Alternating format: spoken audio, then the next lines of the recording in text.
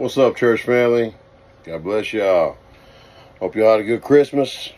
It's 2 days after Christmas today. I didn't get to do my video last night, so I want to jump on here and keep her going, you know? Keep the fire stoked. But we'll be in Luke chapter 2, verses 11 through 20. A Savior has just been born in David's town. A Savior who is Messiah and Master. This is what you're to look for. A baby wrapped in a blanket in a lying manger. At once the angel was joined by a huge angelic choir singing God's praises. Glory to God in the heavenly heights. Peace to all men and women on earth who please him. As the angel choir withdrew into heaven, the shepherds talked it over. Let's go over to Bethlehem as fast as we can and see for ourselves that God has revealed what God has revealed to us. They left running and found Mary and Joseph and the baby lying in the manger. Seeing was believing. They told everyone they met what the angels had said about this child. All who heard the shepherds were impressed. Mary kept all these things to herself, holding them deep within herself. The shepherds returned and let loose, glorifying and praising God for everything they had heard and seen. It turned out exactly the way they'd been told. Amen. Let's pray. Father God, I want to thank you for you. Thank you for Jesus. Thank you for the Holy Spirit. I want to thank you for the beautiful church on the earth today. I want to thank you for your kindness and your mercy, and thank you for your adopting us into the kingdom, and through Jesus, making us your sons and daughters. Thank you for that, and thank you for our families and our friends, and thank you for you guys, Dad. We love you, and help me say what I'm about to say, be what you want me to say, not what I want to say. Hide me behind the cross while I do this. It's in Jesus Christ's name I pray. Amen.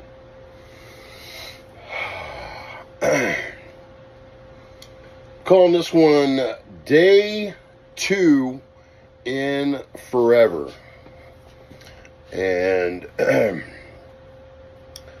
seeing how it's Day 2 after Christmas, you know, I just try to put myself back in that situation and really like put myself there and what it would feel like, or like I remember planning for my wedding. It was you know, the weeks leading up to it, it was a lot of scheduling and organizing and calling people, and I had a few preachers to pick from, you know, to do it, you know, and there was just so much preparation leading up to this point, you know. It was, and then like 4 or 5 hours later, you know, the music was off, the food was gone, and everyone went home. It all, you know, the music stopped and everyone went home. So I think of this, I think of it because I see a wedding preparation. It reminds me of Jesus' birth. And, you know, 'cause within hours Jesus' birth, the celebration was quickly settled down. So you know, even all the way down to, you know, the angels went back to heaven. The angels that told the shepherds, you know, did their job and then went back to heaven. And then you got the shepherds went and told them, you know, what they'd seen, and then went and told others, and went back to the fields. And you know, the dust had settled, you know, and I'm reminded of that today, as far as like Day 2, the dust has settled, you know.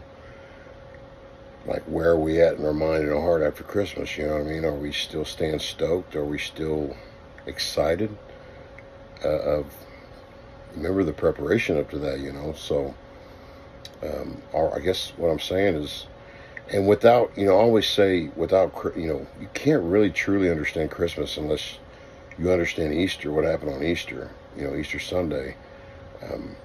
You can't understand the baby without understanding what the baby was here for and what he did and what he accomplished. So we don't really hear, you don't hear much of Jesus. You hear like 2 more times.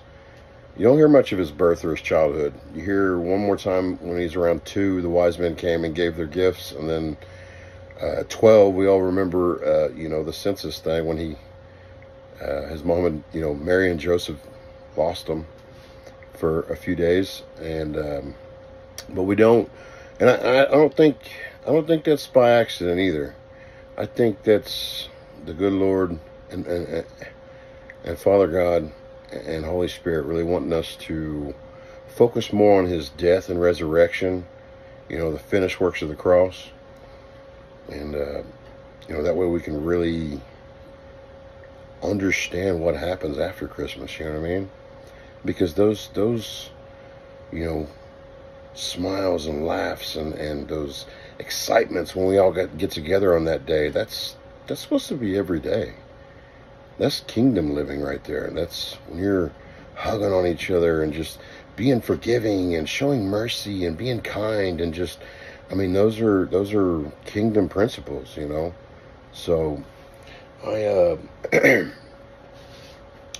noticed that, because I've noticed some people I know, even after Christmas, it's back to secular world, back to just a day. You know what I mean? I'm not trying to downplay his birth. I guess what I'm trying to do is get you to the cross from this day, and understand from this day to the cross, and then everything he done after the cross has given us a heart and a mind and a spirit of joy, of Thanksgiving, and to always feel like it's Christmas morning when we were kids and stuff. I didn't know Jesus my whole life, so I just remember the day before Christmas, though, on presents, and our family was coming over. I haven't seen my cousins all year. I haven't seen, you get all them gigglies, them bubblies, them like, ooh. I'm here to tell you, the kingdom, when you step into the kingdom, you feel that buzz every day. So I encourage you to get there and get in on this, because after he come out of the tomb, we go further into Luke 24. We'll go Luke 24:15. And this is right after the tomb. This is after Mary had just told the disciples he wasn't in his tomb. And so they're walking down a trail, the disciples are, and Jesus comes walking up beside them. Verse 24:15, Luke 24:15. In the middle of their talk and questions, Jesus came up and walked along with them. And when he did that, they were shocked. They were just like, oh. And, he kind of got onto them right there. He's like, can y'all just not believe what the prophet said?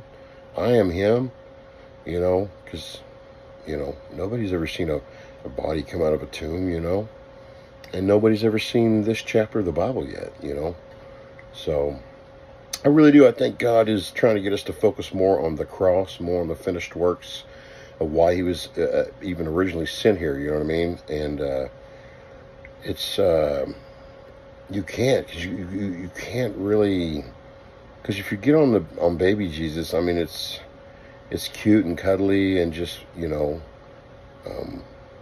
not, we're all babies and cute and cuddly, but like, he was literally, that baby was sent here to die for us. He was a lamb in God's house, and taken care of, well nourished, well loved, unconditionally everything, He's God's son, and sent down here in human form to die for us. So it's not so cute and cuddly, at the end of the cross. It's because once you go check in and get your cross, you got a little bit of work to do. You got some repentance and deliverance, and you've got to read your Bible and praise and pray, and it's time to get to work. It's time to start spreading the good news. It's time to start telling other people what Jesus just did for you. Because when you step into the kingdom truly and fully in your mind and heart, it's just, there's no takebacks, man. It's just, you'll want it and crave it, and it just won't go away, man. It's all good. It's just amazing. so much glory that, like, he has to kind of, like, give it to us, and you know what I mean? Like, but as long as you stay with him, give it to us in spurts, you know what I mean? As far as, like, what I'm saying is, like, if God gave us all his glory at once, our body would blow up, you know? So just how he, each day, kind of, when we reach for him and we're plugging in and we're in the kingdom and we're out here fighting and stuff, just how he loves you, how he sees you. He sees his son when he sees you. When you get saved and when you start getting, you know, start fighting and start picking your cross up, he sees his son every time he sees you. So, and he couldn't have done that.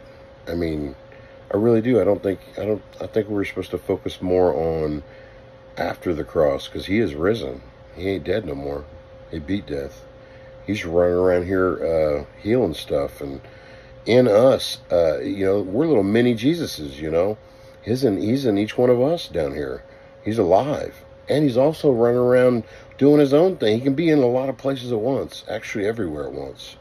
So with his dad and the Holy Spirit, and our dad and the Holy Spirit now, you know. So, like I said, I'm not trying to, you know, Christmas is cute and it's, you know, but you really can't have that day without Easter, and you can't have Easter without Christmas. You know, you can't really understand, and you can't understand neither one of those unless you're reading your Bible. So I encourage you to really get in your Bible and understand what's going on right now. And is this the actual day that Jesus, like, nobody knows that, but this is the day that we honored Christmas, and you know, 2 days ago, and that's the day we honored his birth, you know. But the Bible goes on forever and ever. You know, everything that happened after his birth still happened after his birth. You know what I mean? So even though it don't line up with years later of dates and years and times and stuff, it still happened, and it's still continuing to happen every day. The kingdom is here. Matthew 3:2. Repent, for the kingdom is at hand. At hand means right here in my hand. I can use it. So if you ain't feeling that 2 days after Christmas, maybe you should ask yourself if, you know, you need to repent, confess, let some stuff go. Most of the time it's unforgiving. If you're holding any kind of beef or vendetta towards anybody in your mind or heart, just let it go, man. Let it go. You'll be turned over to the tormentor until you do let it go, you know. So I look at, you know, I don't play with the devil and stuff. That's, God made him, and I mean, he's in a bad spot right now, but it's still, God can, you know, God's got the key. I'm not saying like he didn't build hell for none of us, but if you want to walk in there, you know, it's your choice. He gave us Jesus as another choice. He gave us an exit door. So if you don't take that exit door, that's not on him no more. That's on you, bro. So I encourage you to read your Bible, pray, and praise, man. Throw some music on and throw your hands up and thank him for stuff, you know. And walk in this. Get up and walk in this, man. The kingdom is here. We don't have to wait till we're 80 or 90 to enjoy the benefits of the kingdom today. So I encourage you to peel the veil off your eyes and your ears and your mouth. And sometimes we can't do that until we repent and come to the Lord and start getting the ugly out of our heart and filling it up with him. You hear me? I love you guys, man. Y'all stay pushing out there. God bless each and every one of y'all. And New Year's coming up, man. So y'all just stay safe and just remember to stay in the victory dance. Act like Jesus just rolled up right beside you and said, "What's going on?" Like he just did the disciples in Luke 24:15. In the middle of their talk and questions, Jesus came up and walked along with them. Just pretend right now that Jesus just walked up into your life and said, "What's up, buddy?" But believe. Believe it. Take a leap of faith and believe. Just believe it. It's going to be too good. It's going to feel like it's too good to be true. And I challenge you to press even further and believe it. Oh, it is sometimes. Sometimes I got to convince myself still that I am free in my heart and I'm free in my mind. What a blessing. Thank you, Father. Thank you, Jesus. I love you guys, man. Y'all stay up out there, man. Kingdom energy only. God bless y'all. Peace.